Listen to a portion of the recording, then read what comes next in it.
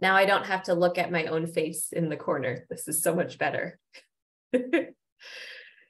So changing away from the non-syndromic hearing loss or hearing impairment, I wanted to highlight a few forms of syndromic hearing loss. Excuse me, let me flip my slides quick. So these are conditions that are associated with either malformations of the external ear, so a physical difference in the structure of the ear, or with malformations in other organ systems or medical problems involving other organ systems. So you can kind of think of these conditions as hearing loss plus. There's something else going on that might be of medical or developmental significance to know about. So for some families who choose to pursue genetic diagnosis, a big motivating factor can be, we know my child has deafness or hearing impairment. Do we know if there is another risk for any other medical complications that we need to be looking out for? Now, to date, more than 400 syndromic forms of hearing loss have been described, but I'm just going to highlight a few that are more likely to come up in your day-to-day practices. So to start, we have a condition called Pendred syndrome. Pendred syndrome is an autosomal recessive form of syndromic hearing loss. Again, our quick review, 2 copies of the gene. In order for a person to have symptoms of Pendred syndrome, both copies need to have a mutation. In Pendred syndrome, about half of the time, children have a mutation in a gene called SLC26A4. And the other half the time, we are not able to find a genetic cause for their hearing impairment and their Pendred syndrome. So we think there's another gene out there that hasn't been discovered yet. Now, the SLC26A4 gene, we know that this gene creates a protein that's found in very high concentrations in the inner ear and also in the thyroid. And that kind of dictates the signs and symptoms of Pendred syndrome. Folks with Pendred have a congenital presentation of severe profound sensory neural hearing impairment. They also have a very specific anatomic change in the ear called an enlarged vestibular aqueduct, or EVA. The EVA can lead to vestibular dysfunction or balance issues. And then because that protein is also really present in the thyroid, we can see children with Pendred syndrome having a goiter or an enlarged thyroid gland. This is benign, it doesn't hurt the child, but it is a very common feature of Pendred syndrome. Now, because families are concerned sometimes about Pendred syndrome, it's the reason that we recommend inner ear imaging to look for the EVA and also a thyroid ultrasound to check for enlargement when kids are diagnosed with a hearing impairment.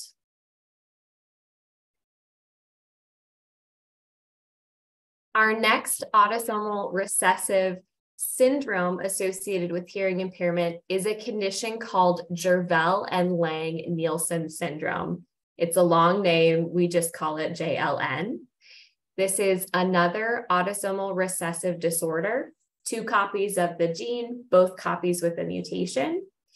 In this particular condition, there are 2 genes known, KCNE1 and KCNQ1. And these particular genes produce proteins that are involved in the inner ear structures and also in the heart.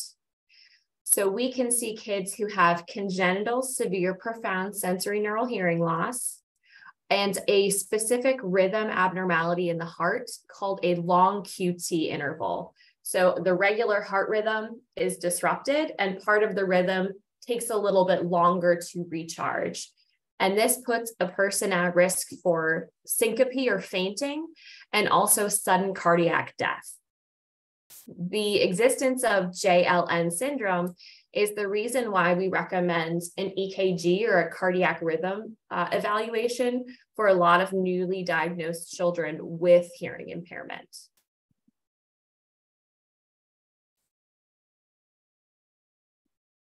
Another autosomal recessive syndrome that is associated with hearing loss that I like to include is something called biotinidase deficiency.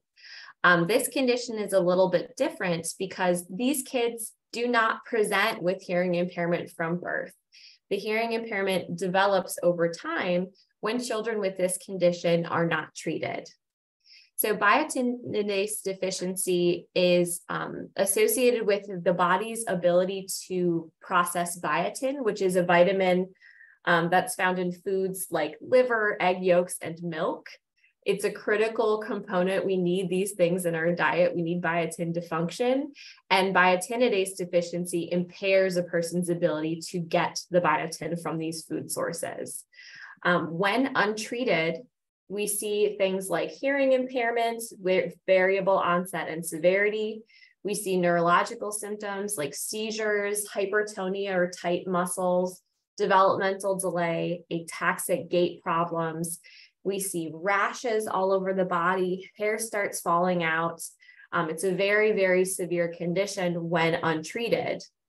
However, this is an extremely treatable condition. We supplement a person's diet with biotin, and it essentially takes care of all of the signs and symptoms that we see. So for this reason, biotinidase deficiency is included in the newborn screen, or the PKU test, which is the heel stick test that's done for all babies born in the state of Louisiana. So babies are tested at birth to see if they have biotinidase deficiency. And if they do, we put them on a biotin supplement, and that pretty much takes care of everything. Our final recessive syndromic hearing loss disorder we're going to be talking about is, of course, Usher syndrome. This is Louisiana. Talk would not be complete without mentioning Usher. There are multiple different types and subtypes of Usher syndrome, but they are all inherited in an autosomal recessive pattern. So 2 genes, 2 mutations.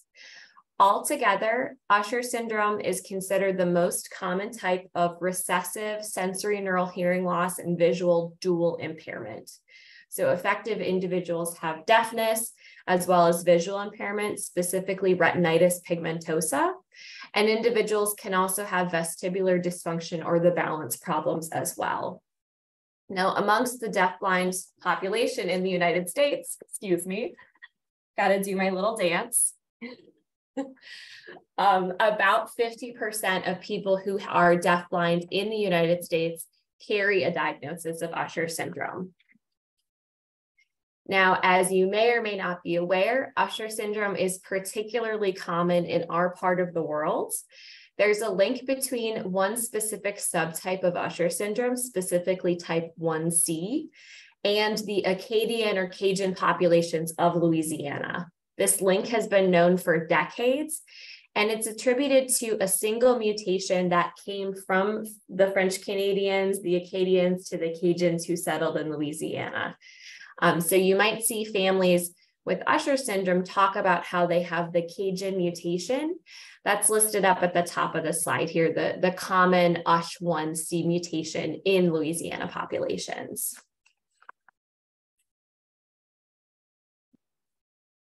Talking now a little bit about dominant forms of syndromic hearing loss. So 2 copies of the gene, 1 copy with the mutation is enough to cause symptoms. First up, we have Waardenburg syndrome. There are many different genes which cause Waardenburg syndrome. Most of them are dominant forms of this disorder and rarely recessive. The genes are listed on the slide here. All of these genes are involved in making several different types of cells, specifically the melanocytes or melanocytes, which are involved in producing pigment in our hair, skin, and eyes. A lot of people don't realize this, but melanin is also really important for the function of the inner ear, and it's also expressed in the intestines. So if a person has a hard time creating their own melanin, this is where we see the signs and symptoms of Waardenburg syndrome. So we see variable congenital hearing loss.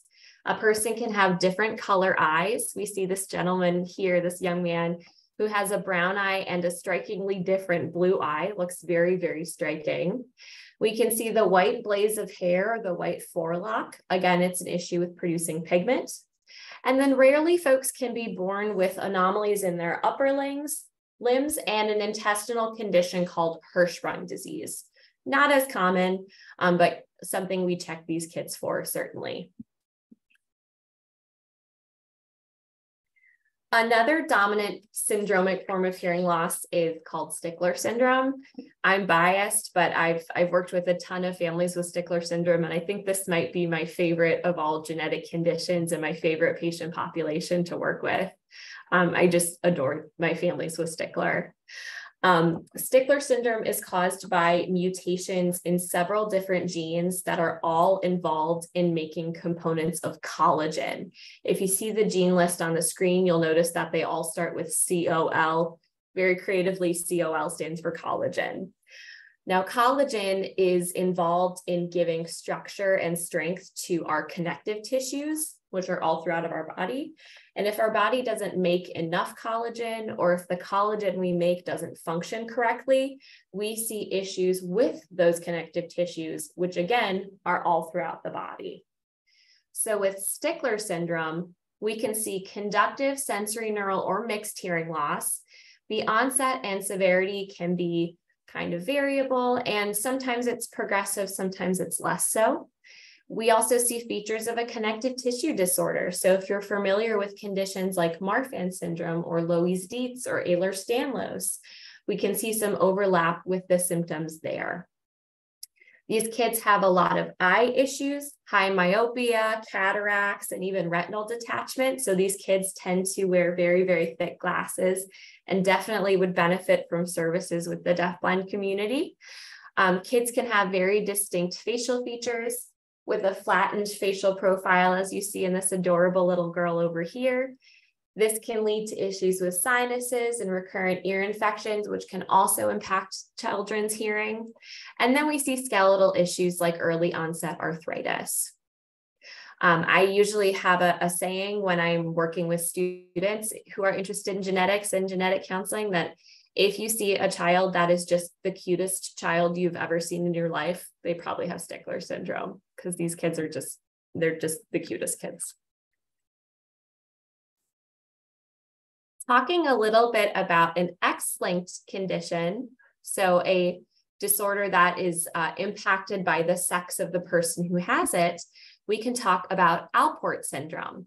So about 80% of cases of Alport syndrome are caused by mutations in an X-linked gene called COL4A5. This gene lives on the X chromosome, so women have 2 copies of the gene, whereas men only have 1 in most cases. This can lead to differences in the presentation of Alport syndrome amongst men and women based on biological sex chromosomes. Again, we see that this is a disorder associated with collagen, the COL part of the gene.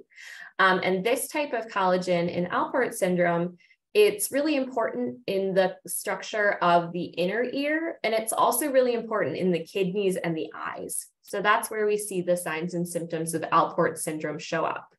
We see sensory neural hearing impairment, but it does tend to be post-lingual. In my experience and in the literature, these are school-age kids who start having difficulties with their hearing in that kind of elementary to middle school time period. We also see progressive renal disease and eye abnormalities. Now, these eye issues that are associated with Alport do not typically cause visual impairment, but they do cause differences with kind of the structure and function of the eye. So again, these kids might benefit from being connected with NICI and the deafblind services that are offered. 2 quick mitochondrial causes of syndromic hearing impairment. The first one is MELAS. MELAS stands for mitochondrial encephalopathy or encephalomyopathy, lactic acidosis, and stroke-like episodes. It's a lot easier to say MELAS. There are many different genes in the mitochondria that can cause MELAS, but some of the symptoms that we see are progressive and variable sensory neural hearing loss, pretty significant mental status changes called encephalopathy. We can see medical episodes that mimic strokes, and there can also be some very serious and concerning metabolic or chemical changes in the blood called lactic acidosis. We can see people having things like seizures, severe illnesses, paralysis, just a lot of really scary medical issues. Hearing loss can be a part of it. And then a final type of syndromic hearing impairment associated with the mitochondria is a condition called Kearns-Sayre syndrome. This condition doesn't typically get passed through families. It's usually just affecting one child in a family. And that's because of the type of genetic change that it is. It's a little bit more of a serious genetic change. But these individuals can have mild to moderate high frequency sensory neural hearing loss, progressive external ophthalmoplegia and ptosis, so a difficult time controlling the muscles that move the eyes and also that move the eyelids. We can see another eye issue called pigmentary retinopathy. We can see problems with the heart and the function of the heart. We can see skeletal and neurological problems, kidney disease, short stature, dementia, diabetes, just a whole slew of issues, including hearing and visual impairments. All right, so that was our rapid fire genetics lesson talking about syndromic and non-syndromic forms of hearing impairment. Before I get into talking about the evaluation and testing process, what questions are coming up for y'all? Is there a condition that might be kind of like a cousin to Alport syndrome? I have some students that, a 3-pack of them actually, that are, excuse me, it's a mild to moderate hearing loss and a very serious like kidney functioning problem. None of the parents involved could remember anything about like the name of the syndrome other than they knew it was connected. Okay. I would definitely encourage them to be evaluated for Alport syndrome because that's the big one that comes up for me. Are they siblings? Are they cousins? Are they unrelated? They're not related at all. They're random children that I got all at the same time. The universe always works like that. Yeah, to my knowledge, the one that really stands out for me when I think kidneys plus ears is Alport syndrome. And yeah, I would definitely encourage those families, if they're interested, to get some testing and evaluation. I think a few of them had been tested already, and they just don't know what the name of the thing that they have is, but they're all on the younger side, and Alport said like 10 plus. So is it most likely to be that then? It could be one of the other forms, like the less common forms of Alport. Mm-hmm. The X-linked form is the one that tends to be 10 plus. Okay, thank you. Yeah. Any other questions? And like I said, there are hundreds of different types of syndromic or syndromes that are genetic that have hearing loss as a component. So that's by no means an exhaustive list. All right. I'll transition then into talking a little bit about the genetic evaluation and testing process. So what actually happens when a family decides, okay, we want to meet with genetics, we want to know a little bit more about what's going on. So what's actually going to happen when they come and see our clinic? We often find that a lot of families, especially families with young children, have maybe not necessarily had the greatest experience with healthcare providers. So I always think it's nice to be able to provide a little bit of anticipatory guidance and to be able to talk with your families a little bit about what to expect if they go and see a genetics provider. So typically a family is first going to meet with a genetic counselor, someone like me. We're going to review the medical and developmental history of the child. We're going to take a very detailed family history. Those are those structures or those pictures, we call them a pedigree. And we're going to focus on relatives with hearing loss and any other features of concern that might point us in a direction towards syndromic or non-syndromic hearing impairment. Next, a person might meet with a geneticist, which is an actual physician with specific training in both pediatrics and medical genetics. This is going to be really to evaluate for subtle features of a syndromic hearing loss versus non-syndromic. So a very thorough head-to-toe physical exam, focusing on any mild differences that a child might have that could clue us into what type of genetic condition they may have, if any. We rely a lot on the audiometric and physiologic testing to characterize a child's hearing impairment. Those are not done within the genetics clinic, but we rely on our ENT and audiology colleagues to give us that type of information, which can again help us kind of narrow the fields about what we really need to be focused on with our testing. And then finally, if we're able to narrow the differential diagnosis, or even if we aren't, we can offer molecular genetic testing to confirm whether or not a child's hearing impairment has a genetic basis. So this is a little bit more of a formalized kind of decision tree in how the workup for prelingual hearing loss is supposed to happen. We start, like I said, with that history, that physical exam, and the audiometric testing to clarify exactly what type of hearing impairment a person has. We then look for any specific other findings, which could tell us, is this looking syndromic or not? That will then again lead us towards kind of what additional evaluations or genetic testing is offered. But if you follow all the paths in this tree, you'll notice that everything leads to genetic testing. Oops. Now, ultimately, the decision on whether or not to pursue genetic testing or not is extremely personal. Genetic testing, it's kind of my opinion and the opinion of the field, that genetic testing should be offered as standard of care, but it is not in any way a requirement of care. So some people are really motivated. They want to know the cause of their hearing loss or their child's hearing loss. They might want to know, what are the risks for future pregnancies or other people in the family. And they might want to manage their risk for other health concerns if they know they're, say, at risk for developing a goiter or kidney disease or something like that. But other families don't, and that's okay. Full stop. Genetic testing is never a requirement. We are acutely aware that the deaf and hard of hearing communities face a lot of bias and barriers to care in accessing medical care related to their hearing impairment and not. So as a genetic counselor, I feel quite strongly that you, the patient, the family, whoever is coming to see me in clinic, that is my main priority, and I will advocate for whatever your want or need is, regardless of your decision to pursue testing or not. So highly personal, never required.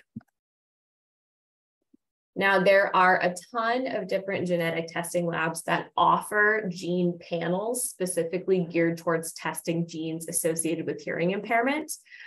Basically, every commercial genetic testing lab that's out there at this point offers some type of product geared towards testing for hearing loss or deafness. I'm going to highlight the top two labs on this slide, Invitae and GeneDx, just because as providers in Louisiana, these are the labs that are probably going to be used most often. They play nicely with Louisiana Medicaid. So this is probably what you're going to see your patients and your clients using. So Invitae is a genetic testing lab that's based in California, and they offer this genetic test called the Invitae Comprehensive Deafness Panel. This panel includes 224 genes. It includes genes associated with both syndromic and non-syndromic hearing impairment. So you don't need to narrow the field about what you're testing for. You can kind of just do this broad test. Importantly, it does not include mitochondrial DNA. So if you suspect that a child might have hearing loss because of an aminoglycoside exposure, or if a child has features suggestive of a mitochondrial disease like MELAS, this is not a good test for that family. In terms of the logistics of getting this genetic test, any healthcare provider who has the ability to order testing can order this test. The pediatrician, the ENT, the geneticist, anyone can order this test who is a physician or has the ability to order testing. This test can be billed to private insurance and also to Louisiana Medicaid. Some insurances cover the testing, some insurances don't. This test also can be ordered as a self-pay test, which means insurance is not used at all and the family decides to pay out of pocket for the test. And the price of this for those families who do self-pay is $250. So when I'm talking to families who have concerns about the out-of-pocket costs of testing and, genetic testing is so expensive, thousands and thousands of dollars, it isn't. The most you'd have to pay for this specific test is $250. which is in the grand scheme of things, a lot less than a lot of people are thinking it's going to be. Now, GeneDx is the other lab that you're likely to come across or your families are likely to work with. This panel is a little bit smaller. It's 146 genes, again, associated with syndromic and non-syndromic hearing impairment. Again, it does not include mitochondrial DNA, but this lab does offer a separate test to look at mitochondrial DNA. And again, just like the past lab, this can be billed to insurance, both private and public insurance plans, and the self-pay price is $250. So again, that's kind of the cap that your family should anticipate having to pay for genetic testing for hearing impairment. Real quick, before I jump into talking about what the results actually look like, anyone have any questions about the evaluation process or the labs that we use?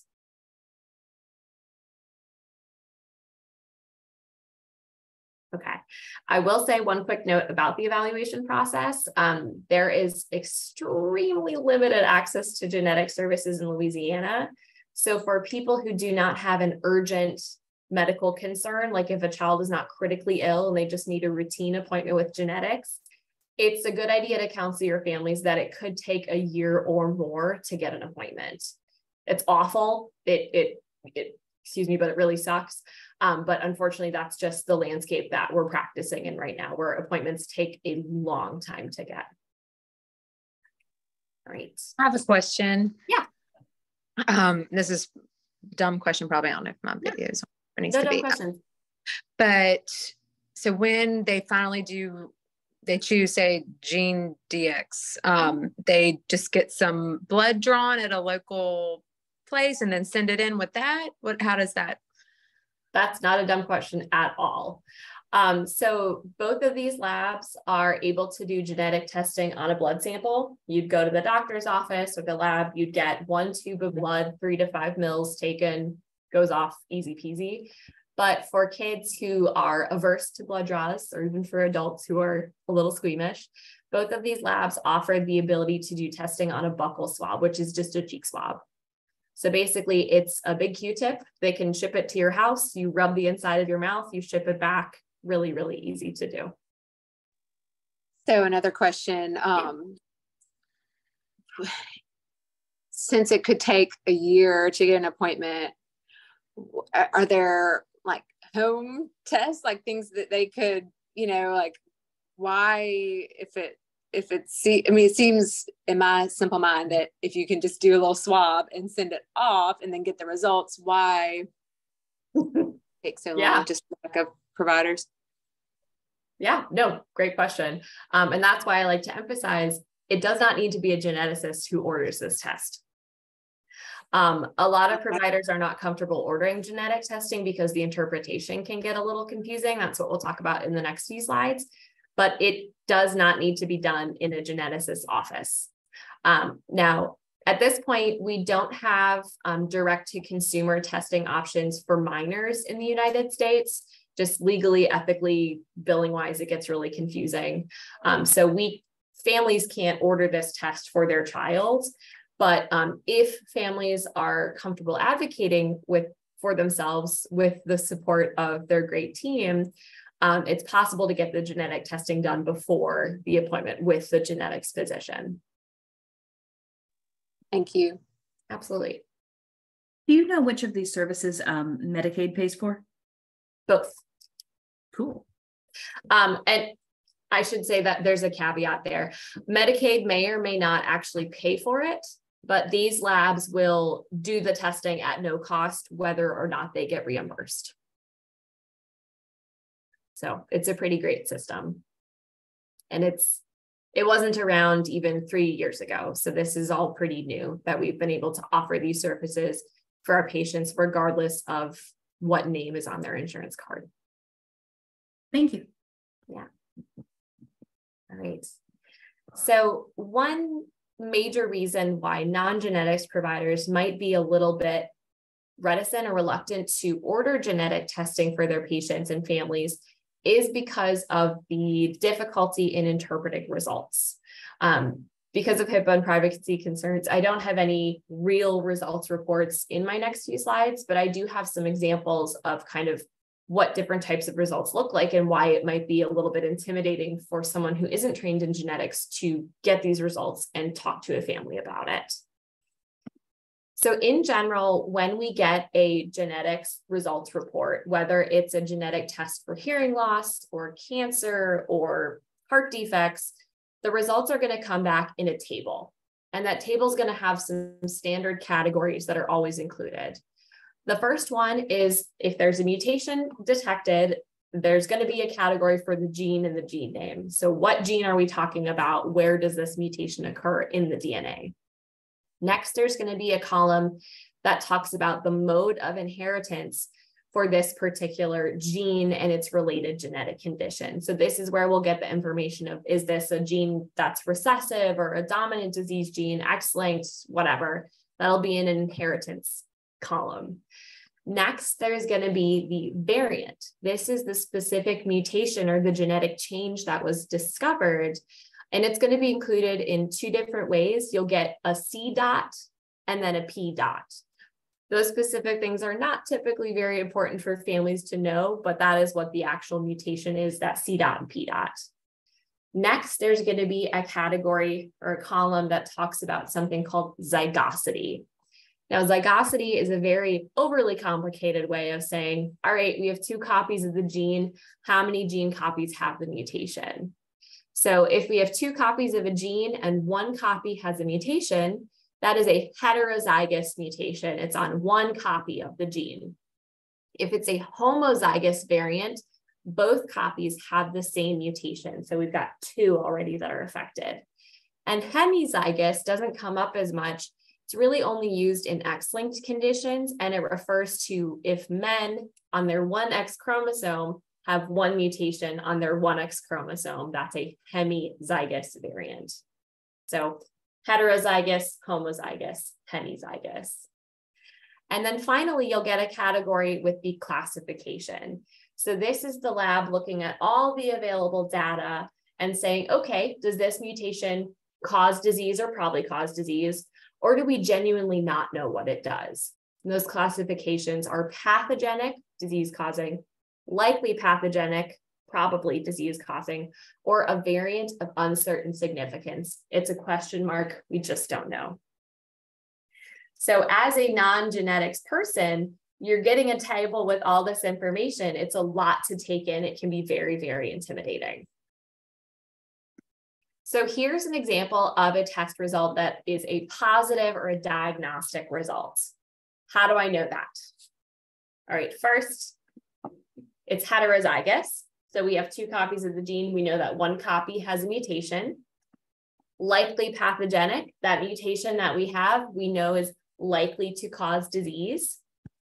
And this is an autosomal dominant disorder. So you only need one copy of the mutation to cause disease. So we know this is positive because the MITF gene is associated with autosomal dominant Waardenburg syndrome type 2. This result would be consistent with the diagnosis of Waardenburg syndrome. So even though this is a positive, straightforward result, it's pretty intimidating. Now here's another example of a positive result. We've got two heterozygous variants. So each one copy is mutated. We're going to assume here that we know one comes from mom and one comes from dad, but that usually takes a little bit of extra testing. Both of these mutations are considered pathogenic, so both are known to cause disease.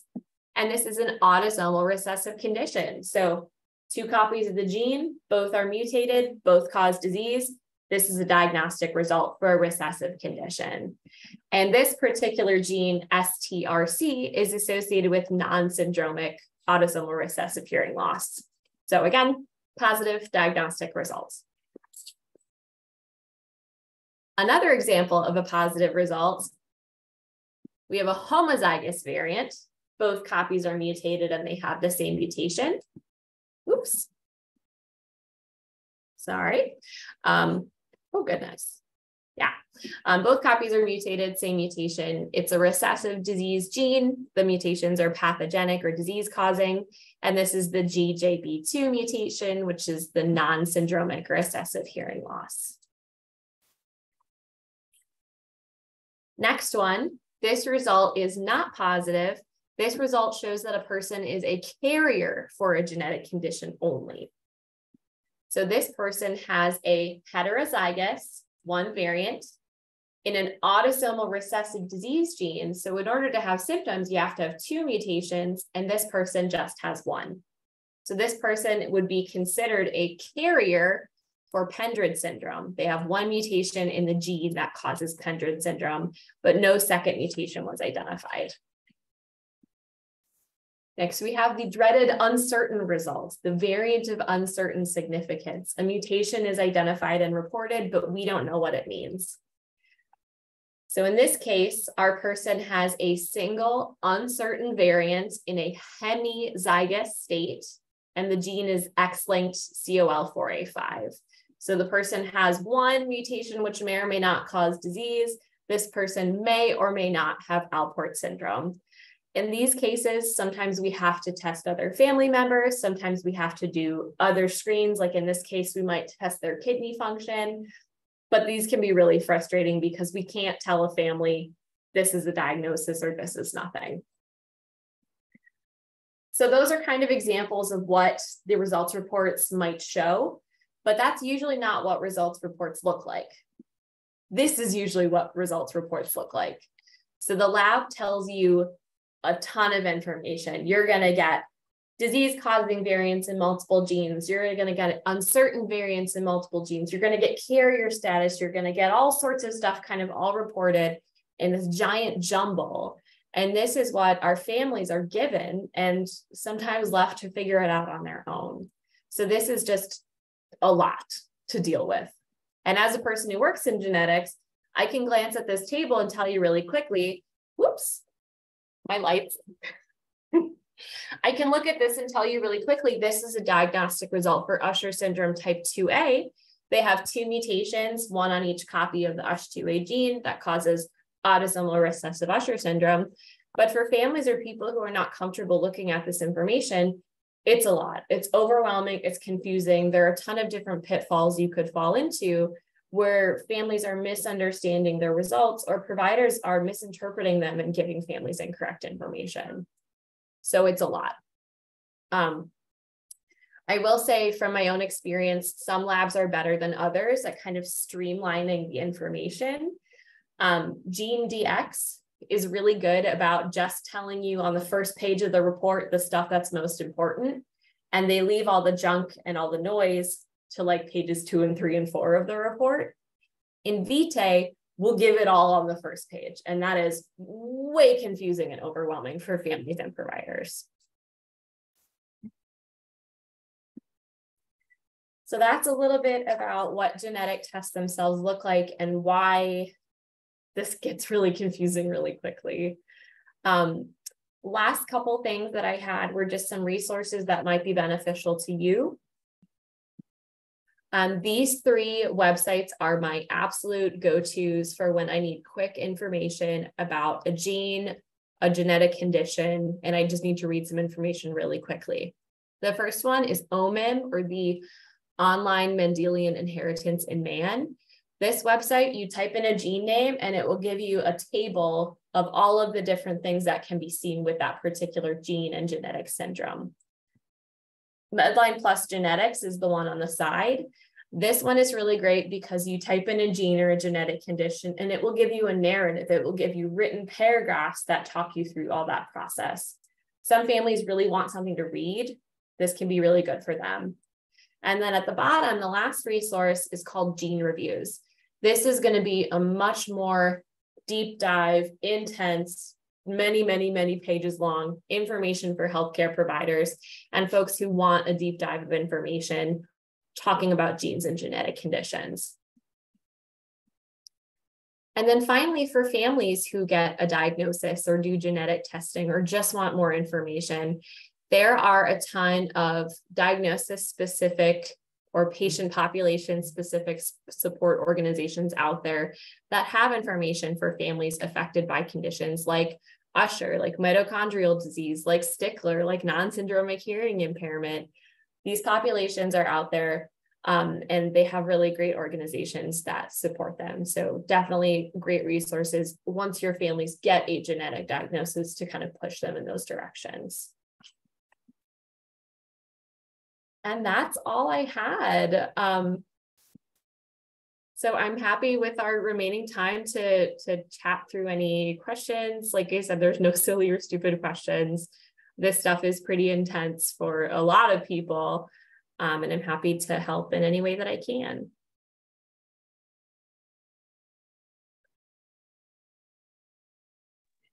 I have a question.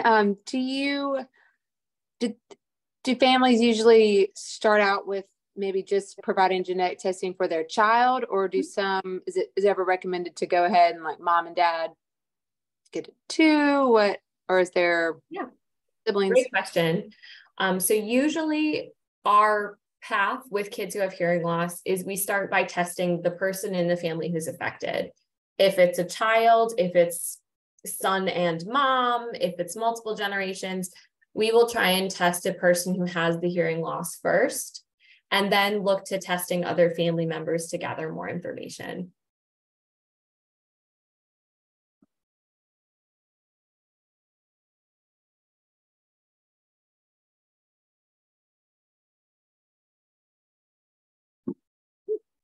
Another question. I know you said, and of course it's family's choice and it's not a requirement for care. Yeah. But is there, I don't know, like, you'd be a proponent of encouraging our families to pursue this if they're interested? And if so, what language, like if they say why would I want to do that? Or why would I need to do that, basically? Yeah.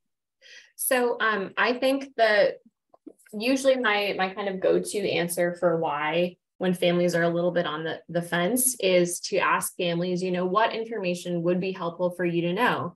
Because it's possible genetic testing can give you answers to some questions that you have.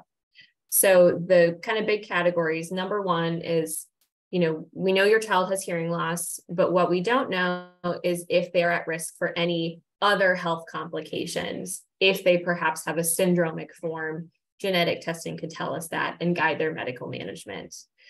Genetic testing can also give us sometimes some prognostic information about a child's hearing impairment. Is it likely to be progressive, for example, or is it likely to be, stable? And what we have now is what we're always going to have. The other things are kind of beyond just the individual care of the child, would be things like recurrence.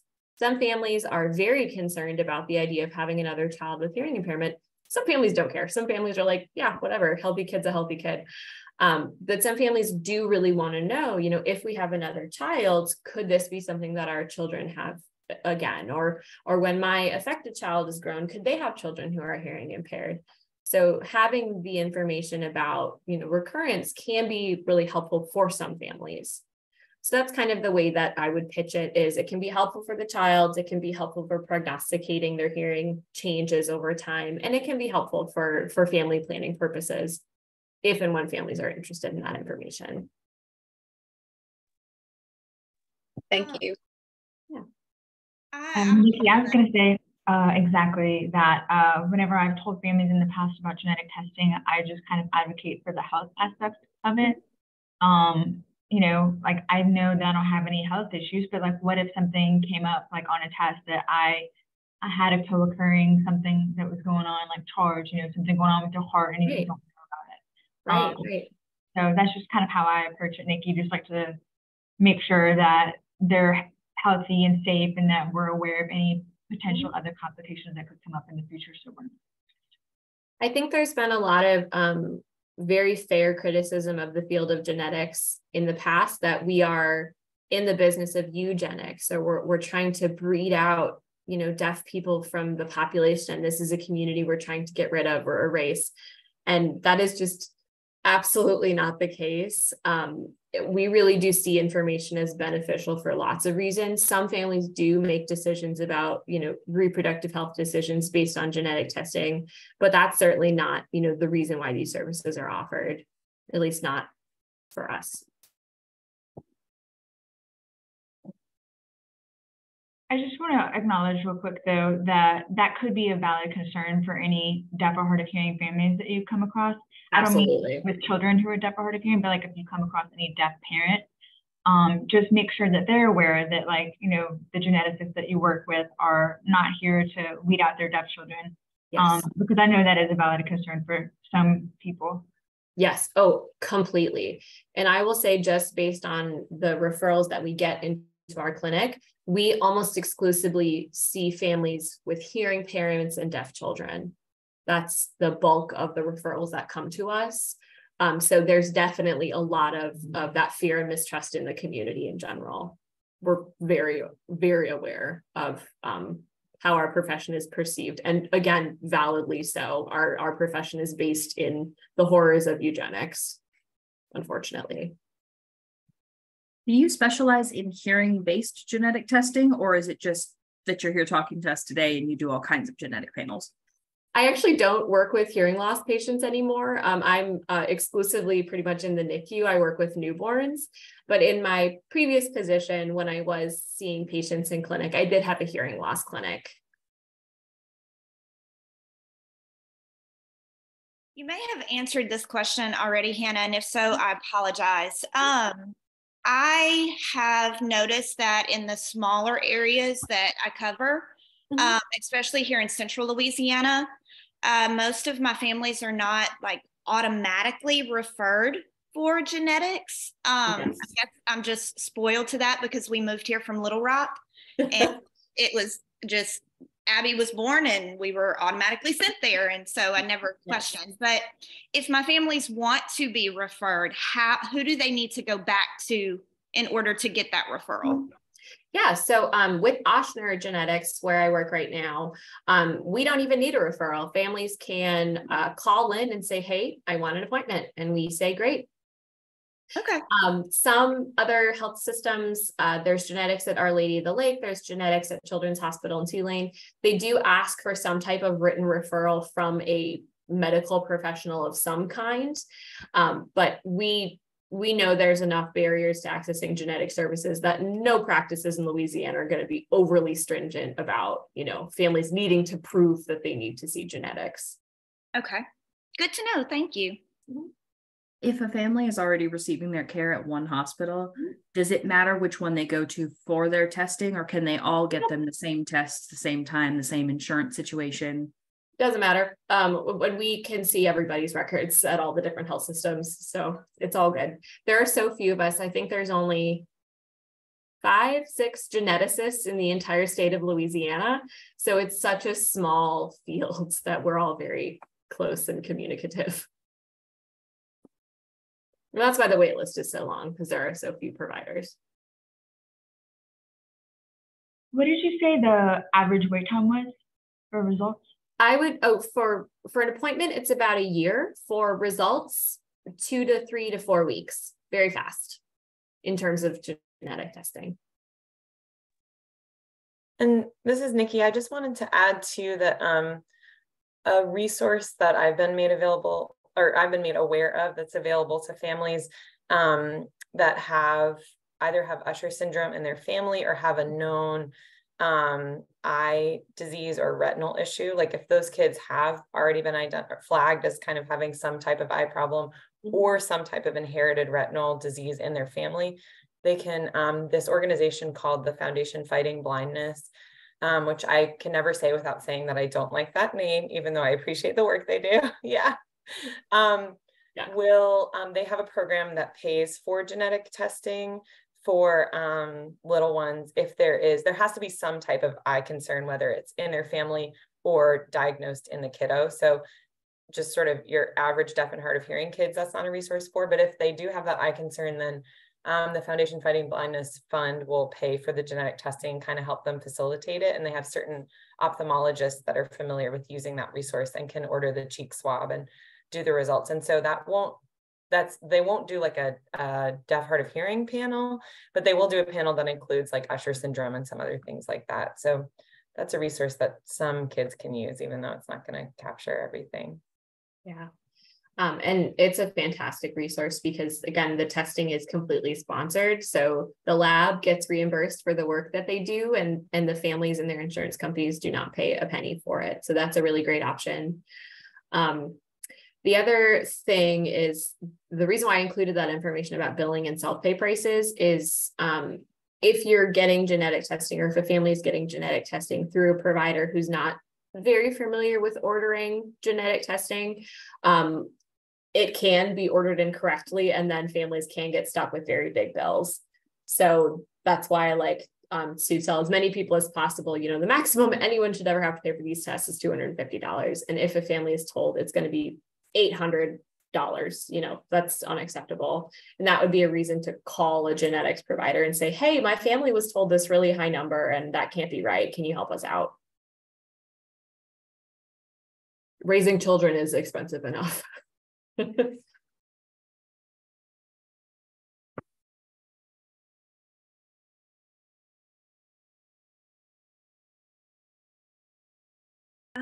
Another random question. Have you heard of 1p36 deletion? Yeah, I actually just recently had a sweet little baby with 1p36. I think he just finally graduated from our CVICU. Okay. I have a kiddo on my caseload, and it's very new to me. So I was just curious if like surface information, like if you have any that you can give real fast. The problem with 1p36 is we actually, like, very within the last 2 weeks, my doctor that I work with and I were talking about how there are not any really good resources for 1p36. We don't have any new care management or practice guidelines for 1p36 kids. A lot of the guidelines that we do have are published 2005 and earlier, so they're just old and not good, which is so frustrating.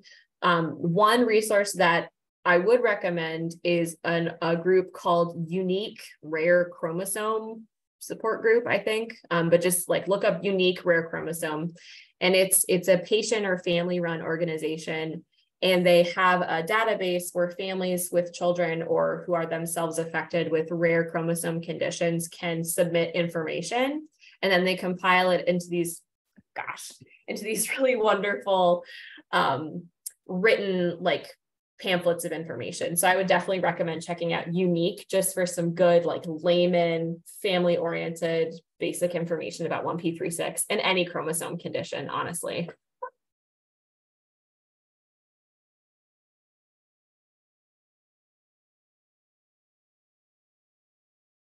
I had a question, but I lost it. So if I remember, I'll email it.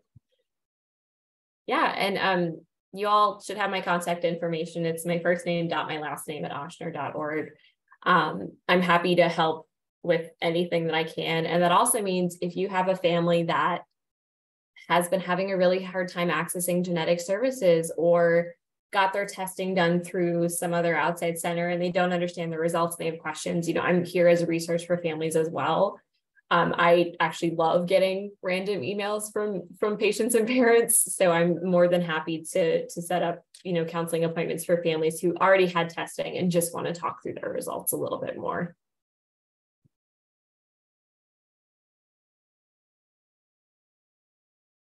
Great.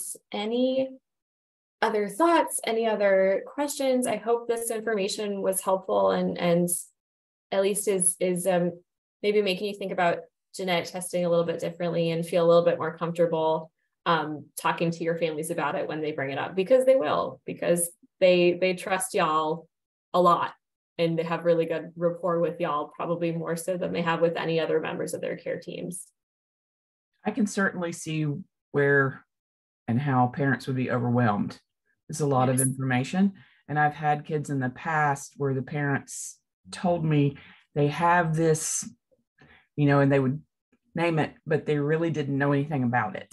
And so I would have to kind of research it myself to figure out what was going on with the kid, because the parent, I'm sure they were given the information, but it went because it's just Right. too much for them to process. And it's so much, and it's even the gene names, it's all these letters and numbers thrown together, and even the most well-intentioned healthcare providers, we get into doctor speak a little bit too much, and don't always bring ourselves to the level. We don't always meet families where they're at in terms of the information sharing that happens. And we don't always have the luxury of time to really go over with families to the depth that they need to best support their child, unfortunately. I have a question or a comment or Yeah. something. I'm just thinking, I'm a deaf person, if that wasn't obvious by the interpreter here, but I was just thinking like how it feels for these parents whenever they're first told that their kids are deaf. That's already a really tough, traumatizing sometimes experience. Yeah. And then you go to the geneticist and then you hear about your child having this, oh my gosh, a high risk for disease and it's pathogenic and all sorts of like medical jargon. And I'm just wondering, like, is there training for geneticists or other professionals who are disseminating this information to be able to deliver it in a more sensitive manner so that parents are not just hearing about how pathogenic and diseased their children are? Yes. And that training is me. Genetic counselors typically work with genetics providers to take that extra time to talk with families, and again, to give them the information at the level that they're at. That's why I prefer to use words like positive, negative, and a question mark rather than pathogenic, benign, and uncertain, because those are really, heavy terms. And the other thing is we find that repetition can be really helpful, and introducing information in kind of a slow, measured way, as to not overwhelm families in the beginning. Because for some families, the news that, oh my gosh, my child is deaf, that there's a grieving, there's a mourning, there's a almost in some cases a trauma that happens in those moments, regardless of if that child is at risk for other health complications down the road. So we try and be pretty sensitive with that process. Definitely, it doesn't happen in the best way in Louisiana. I've noticed I'm not from Louisiana originally, and I think the information dissemination process here could definitely be improved. Because oftentimes the families are told when their baby is getting ready to leave the hospital, oh, your baby failed their hearing screen. You'll get a call from an audiologist to set up an appointment in 3 weeks, and the families are kind of in like this, wait, what? Period. And it doesn't really serve anyone the way that the model is currently used. Well, I guess in the future, if any of your geneticists would like to work more on their terminology or delivery for working with families that are deaf or hard of hearing themselves or have children who are deaf or hard of hearing, I'm happy to work with you on that. Yeah, that'd be fantastic. I actually would love to chat with you a little bit offline about kind of what you were told about your parents' experiences with your diagnosis and versus how. And I can't see you on my screen right now, and I don't know what your personal situation is like if you are a parent or not, but I would love to get your perspective a little bit more as an adult in this situation. Sure. I think Misty would be a great person to add into that conversation as well, since she has some experience with her daughter getting identified and working with the geneticist as well. Yeah. And I think with, COVID restrictions opening up quite a bit, I would love to put more like public facing panels together. And people are not that interested in hearing medical professionals talk, but people are interested in hearing patients and parents talk about their own experiences. That's where the best lessons are learned anyway.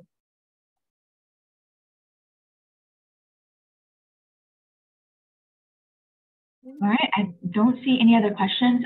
If it's okay with you, then what I'll do once we are all wrapped up, I will forward your presentation. I assume it's fine. I go ahead and share the PowerPoint and still have it on the recording. So I'll pass along the PowerPoint and then I'll put your email in there so that everyone can email if any questions pop up for them. If you want to just have a quick rundown of who is where, so then like what general area everybody's in whenever they reach out. We'll That'd be great. that real quick. I am the supervisor over the outreach program, so I work with everybody that's here except for Nikki. She's just a colleague of ours. and the interpreters. But so I'll let my team start off and just tell you what area they're in, and if you have any specific area-specific resources that you want to share, then you can kind of get a better gist of that. I'll start with Misty because she's the first on my screen.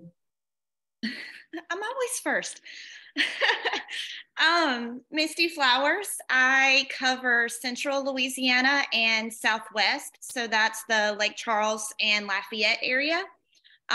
So I have a few families with the Usher's diagnosis because, you know, Cajun strong. That's the area I cover.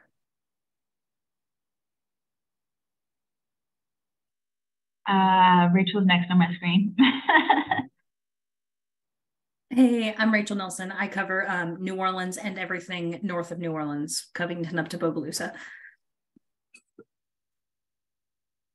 Real quick, Hannah, if you do want to see everyone's faces, if you just switch to gallery view, you should be able to see them. I just have the interpreter spotlight for the purpose of recording. I'm getting like 5 of you at a time. It's totally fine. Okay, wow. All right, and then next is Yvette. Hi, I'm Yvette. I work in the greater New Orleans area. The counterpart of Rachel. So she works the north, I work the south. I go down to the Homa area, Thibodeau, that area down there, along with the greater New Orleans. Plus, I have families that speak Spanish, so I'm kind of like scattered around everywhere, wherever there's a need. I will say a quick note, for families who are Spanish speaking, I would highly recommend Dr. Regina Zambrano at Children's Hospital. She's Colombian, native Spanish speaker, and very comfortable with working with the deaf and hard of hearing populations in Louisiana. And of course, very comfortable working with families who are non-native English speakers.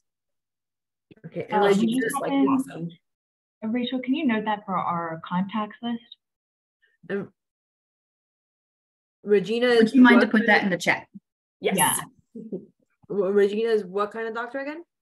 She's a geneticist. Okay, perfect. Thank you. And she's at Children's. I worked with her for years. She's wonderful. I'm going to do that right now.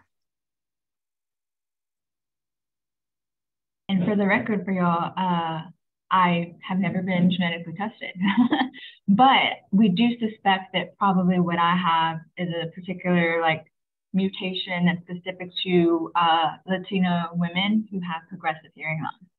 So that's what they suspect is non-syndromic. It just happens. So that's what we suspect I've got.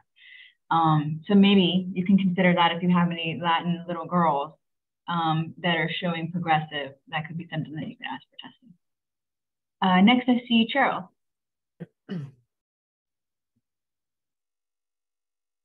Sorry, I was muted. I'm Cheryl, and I'm Cheryl Glass, and I work North Louisiana.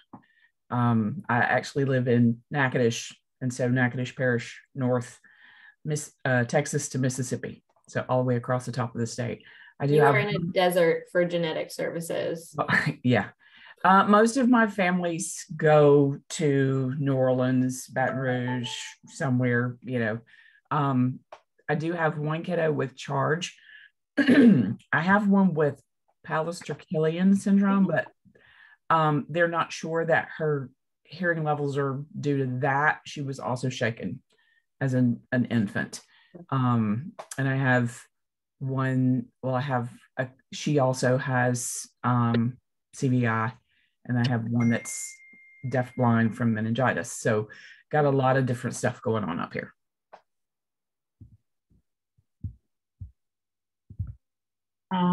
Next, I see Laura. Hi, I'm Laura Kleber. I work with the Baton Rouge, Livingston, Ascension area, mainly the moderate to profoundly deaf babies.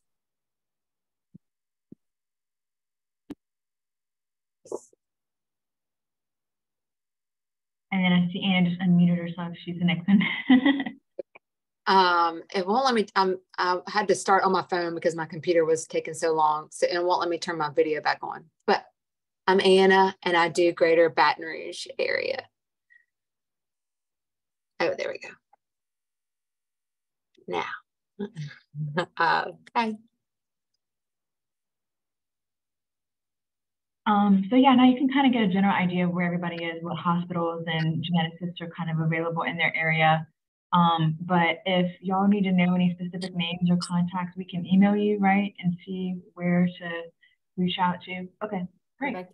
And I'll just say real quick, there are genetic services in New Orleans, obviously, in Baton Rouge, and then there is Dr. Zambrano actually goes to Covington, so there is specific services on the North Shore, and then there are virtual clinics, which are not so great, but we kind of do what we can, that serve Lafayette, formerly Lake Charles, not anymore, and then there is a virtual clinic that happens like once a month up in Shreveport through Willis Knighton, but that wait list is astronomically long. So unfortunately for folks who are north of Baton Rouge, it's going to be a car ride or a virtual visit. Wow. Yeah, all right, so great. Any questions come up, we'll shoot you an email. I will send everybody the PowerPoint. I know, Nikki, you've already got a copy, but I'll forward it to my team and pass along your email as well. Thank you so much, Hannah. Yeah, it was an absolute pleasure. Nice to meet y'all. Thank you, Nikki, for setting this up. Thank you, Nikki. Yeah, such a pleasure. Nice to see you all. Thank you, Hannah. Thanks, Natalie. Thanks, interpreters. All right, thanks. If my team can stay on for like 5 minutes, just hang out. Interpreters, y'all can roll out there. You're good. Thank you.